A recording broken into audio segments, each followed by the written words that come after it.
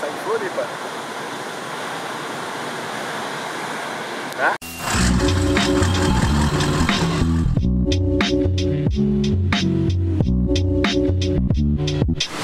Welcome to the Thursday edition of the Pickup, filmed on location on the North Shore of Oahu for the Vans Triple Crown of Surfing, which should start tomorrow at Haleiwa. I'm Tiff Cazalis with Ashton Goggins and the star of Heavy Water, North Shore resident Nathan Fletcher. Last episode, John Pizell let it slip that John Florence was back on the water for the first time since his surgery in July. And though he wouldn't be going for a Triple Crown surfing in Haleiwa or Sunset, he had every intention of surfing in the Pipe Masters. Yesterday, Stab caught up with the world champ at Log Cabins for a high-stakes, multiple-choice questionnaire. Starting with this one? Yeah. I'm going to surf in the Pipe Masters because A, I love the wave so much. I want to take the shine off someone else's world title. I want to secure a spot in the Olympics. Or D, all of the above. Probably all of the above. The world title, though, I honestly don't really care that much. It's a bummer, though, to interfere with that at this point. Or maybe not. I don't know. I'd have to think about that. That would be fun. That'd be pretty fun to interfere with it a little bit. Like in the past when I've won my world titles, and then it's been because of both times because Jeremy beat Gabriel. It seems like. Yeah. You always want to see first and second battle it out in the end, you know.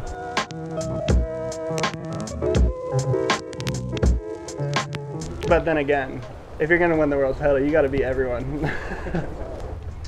I go to the Olympics in 2020, win gold, then go on to win the world title. Do I retire? Probably not. It would be really cool, and I'd maybe take a break for a year. I don't know. I would have to see in the moment. I'm kind of going year by year thing right now. If I've learned anything, you really don't know what's going to happen. John Pizell is burned in his factory with all of his files. I have to ride one of the following brand's boards. Who should I choose? Mayhem, Channel Islands, DHD, JS, or Hayden Shapes? I'd probably go with DHD. Mick looks like he surfed really good on his boards. And he seems like he's pretty good friends with Pizell, and I'd be pretty sad if Pizell burned in his factory, so I just go to one of his good friends. The US government rescinds my citizenship, but I'm allowed to immigrate anywhere in the world. Where do I move? I would probably move to Australia. Pretty cool, you can like road trip around, like have a really sick camper van thing, and just go surf. I mean, every part of that continent seems like it has waves. Like road trip's like this weird dream that we don't have here.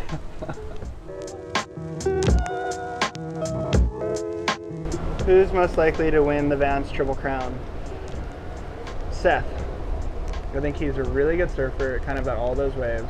He's really good at errors, he's really good at turns, and he's really good at pipe.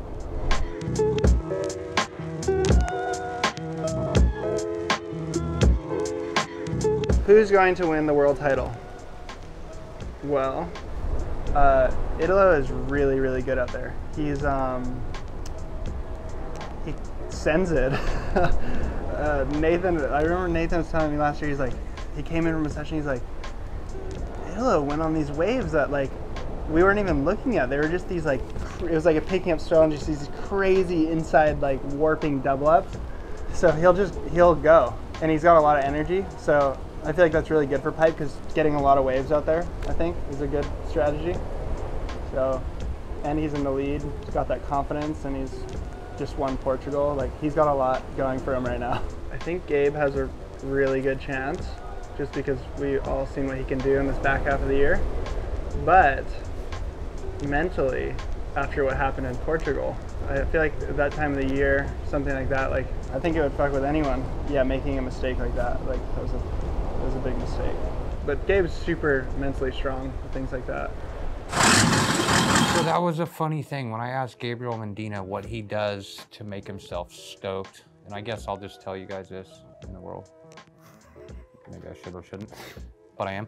So I was like, oh yeah, what do you do? You know, like now that you're the world champion, best in the world, you know, what gets you stoked to surf? How do you get stoked? And I just like to compete. Different answer than I thought was coming. But it's like he's going there to win. So yeah. The day he's done winning is gonna be like the day he's not surfing anymore. I feel like it's super good for people who have a competitive nature, and I feel like it drives them to be the best, and I'm super behind that. But just for me personally, I don't have that competitive nature. And so like, say when I had a wild card into the Pipe Masters and I sat there, and it wasn't because I was scared to go out, but I just didn't want to surf pipeline in a contest. And so I let somebody else go out in my heat, and everybody was like, oh, how could you give up a wild card of the Pipe Masters, 4 guys out? And so out of respect for the wave and the people and the place and myself, like I'd rather just follow my heart. And so it's funny because Jamie Sterling got in the contest and he made it to like the quarterfinals and got 13th and ended up to becoming like, that was his first contest. He did really good and he started getting paid. And so it was rad because he really, really, truly needed it. And so, I don't know, there's just give and takes, you know? And so it's just not my thing. I think it's super cool for people who that brings that out of them. But I'd rather just go because I love it or it's my passion. And now, let's talk surfboards. After hearing out John Peisel's sound argument for going short and thick with equipment, Harry Bryant headed straight to the Vance house, ignored all John's advice, and paddled straight out to Rockpile Lefts on a 7.4 Paul Gravel. We caught up with Harry this morning at the house at Log Cabins, right as Nathan was pulling up, and got the story behind the swallowtail.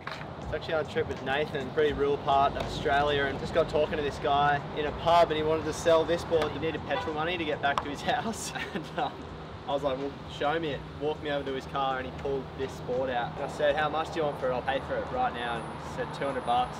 Gave him 200 bucks. We met Paul Gravel, yeah, and he was super cool, and he was in a town in the middle of nowhere. He's been shaping for ages, but this board looks like it may have even been over here before once or twice, I reckon. It seems pretty old. It's in good condition, but it's super heavy. Hopefully it's just one of those boards that you'll have forever.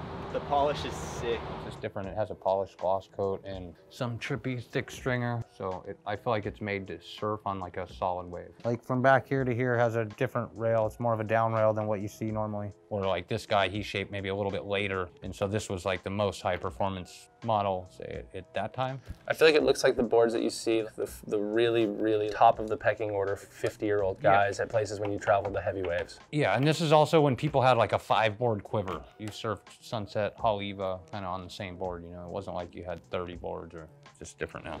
Need this thing back here by 8 a.m. Don't talk to strangers. Don't pull over on the side of the road. Don't take your eye off this thing.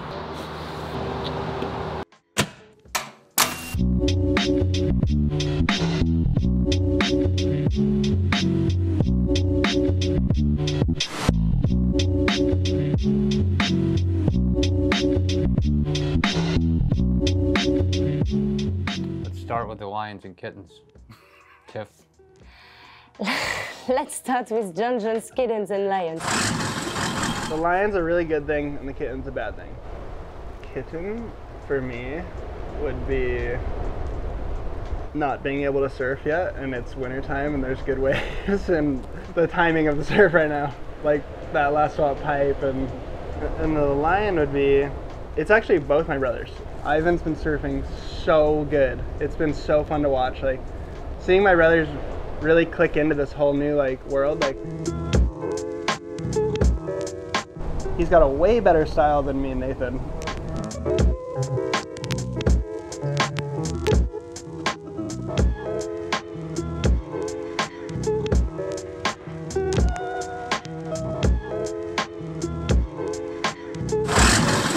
This year, Jack Robinson is the surfer that I think most people want to see on tour more than anybody else.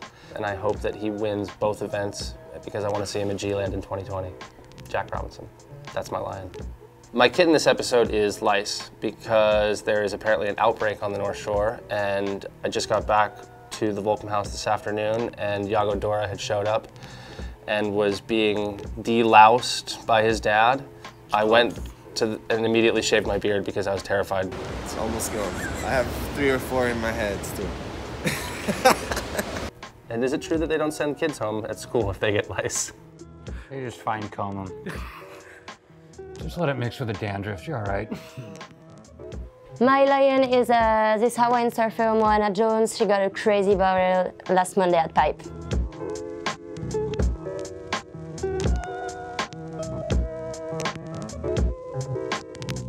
And my kittens are all those canned commentators on Stab and YouTube. They can go fuck off. Who's a commentator? Guys, they don't show up. They just write behind a fucking computer. What are the blogger guys that comment things? Yeah. Oh, man. Like, Those guys are the worst. Nathan, how about you? Al is a lion. Al Chapman is definitely a lion on the North Shore for just, I want to say, for many years of riding big waves, being at Sunset and Waimea, and just being, you know, an original badass. Not many people make their own boards and ride their own boards and have had to do it since that's the only way you got a board. I love seeing Al. I love to hear his stories, and I love to hear what he has to say. Nathan, what's your kitten? My kitten is something that I don't like. It's bad. Okay, Negative. it's bad, it's negative. I try and keep that out of my life, but you have to have it because there's not positive without negative. So I'm gonna just say traffic, being stuck in a car behind another car with a car behind me. Fucking going really slow. And before we go, here's some granular details on the Triple Crown from Stab's Mikey Ciaramella. Michael Ciaramella here, reporting the truth about the WSL's QS system, live from a secret bunker in Costa Rica. Fuck, just edit that out, okay guys? Heading into the Vans Triple Crown, we have 4 Brazilians who will inevitably qualify for the CT, only to fall off again next year and then re-qualify through the QS. The WSL doesn't want us saying this, but we've done the math. Literally any surfer in the Vans Triple Crown can theoretically qualify for the CT by winning Haleiwa and getting 2nd place at Sunset, just like Dusty Payne did in 2014. So whether you're Bear Mamiya in 12th place or Coconut Willie in 302nd, you've got a shot. Don't let the WSL pull the outer-known wool beanie over your eyes. Speaking of beanies, my condolences to Ashton Goggins' beard. Now, back to you guys in the booth. Thanks for that, you fucking nerd. It looks like Haleiwa might get underway tomorrow. it's the end of this second episode of Vance and Stab the Pickup. Stay tuned for the next one to see what kind of crispy, crusty news the North Shore will serve us. See you guys on Monday. Sign us off, Nate. Sign you off. That's it for this episode. We forgot. That's my sign off.